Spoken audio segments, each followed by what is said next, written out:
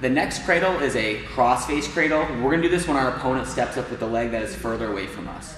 So again, we'll start on top here. Our opponent steps this leg up. Once we're here, all right, what I'm gonna do is my left hand is gonna go from the shoulder or the arm chop position, and it's gonna go across his face, and my pinky is gonna go right above his elbow. Not too high up, but right where the start of the elbow is.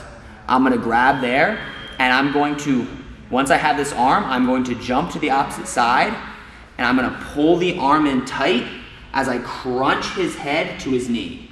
All right, so I pull the arm in, which makes my elbow go up in the air, and then I drive my elbow and hand down to his knee. I'll swing over to this side of his body, and my back hand will go underneath and grab my own wrist. Again, my elbow joint wants to be right behind his knee joint. Right when I have his wrist, as you can see, his right leg is up and so is mine. All right, once I'm here, I'm gonna pull my opponent back. All right, and then I'm gonna take my bottom leg, which is lying on the mat. I'm gonna slide backwards and take my bottom leg and jam it into his side. This will help flatten my opponent out. So a lot of times they'll be like this, so I'll take my knee, push him away, and flatten him out right there.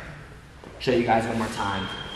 This time, I'm gonna have my opponent step his leg out more over in this direction, okay? So go ahead and step your right leg out kind of further out. Here might be a little tougher to get the cradle, but you can still crunch them into position, even if they have their hand on the mat. All right, so I'll be here, I'll have my chest up high. It's tough to do it when you're back here.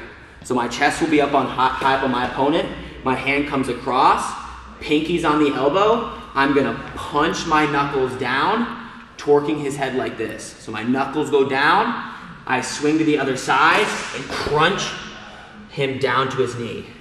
Another thing that's nice is my body position stops him from bringing his leg backwards, all right, because I'm in the way. Now my elbow's behind the knee, my hand locks on the wrist. I step my right leg up, drive backwards, bottom knee, slides back, and goes into the ribs. You can also put your head in the temple, just like this. That's more of like a pain, makes them want to get pinned. All right.